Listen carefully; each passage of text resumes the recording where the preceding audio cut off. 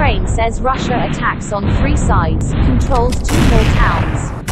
As Russia steps up its offensive in the Donbass, Ukraine says it has just lost control of 2 more towns in the east. Ukraine's defense ministry announced on April 27 that the country's armed forces had lost control of 2 more towns in Donetsk and Lugansk, Zarichne and Zavody respectively. Earlier, on April 18, Ukraine also announced that Russian troops had taken control of the city of Kreminna in the Donbass. According to the announcement of the Ministry of Defense of Ukraine, Russia is launching major attacks on 3 fronts.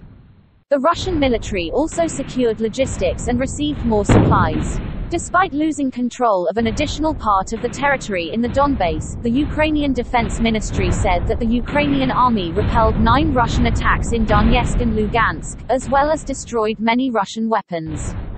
The Ukrainian Defense Ministry said that Russian troops had advanced north from Barkanov, the town south of the city of Izium, to gain control of the town of Zavody. To the east, Russian forces advanced to break through the Ukrainian lines and take control of the town of Zarichne.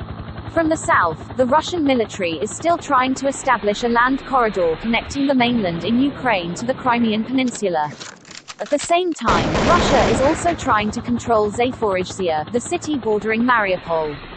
On the same day, April 27, the Russian Defense Ministry announced that the Russian army attacked a large Ukrainian weapons depot in the city of Zaporizhzhia.